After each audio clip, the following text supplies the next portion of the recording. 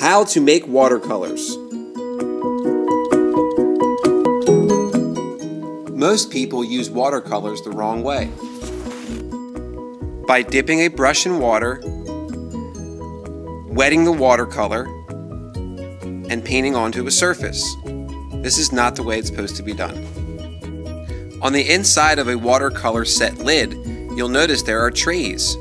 You're supposed to put water here and then add color to it. I have something even better. I have palettes that you can add water to first. Put the palette right next to a cup of water. Use a big puffy watercolor brush.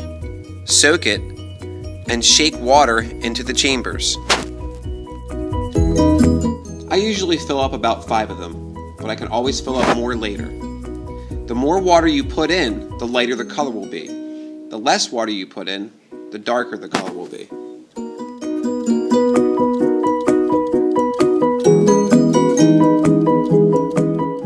Now I am ready to add color to the water.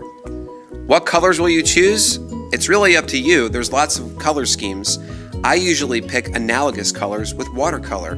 Those are colors that are next to each other on the color wheel. Why choose colors next to each other on the color wheel?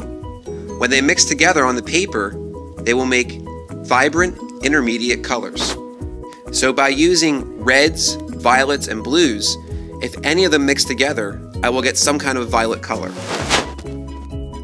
The more times you transfer the color, the richer and fuller the color becomes.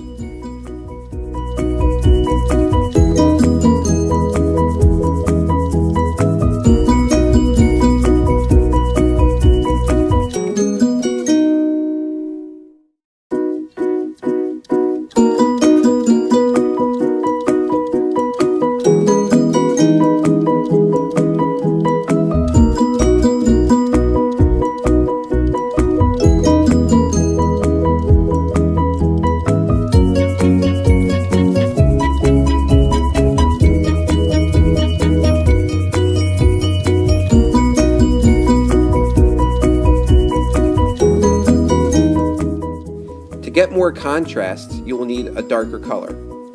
Try adding black to some of your colors to make them a little bit darker. I'm happy with my colors, but I don't have a red-violet. You know what I could do? I can mix red and violet together and make my own red-violet.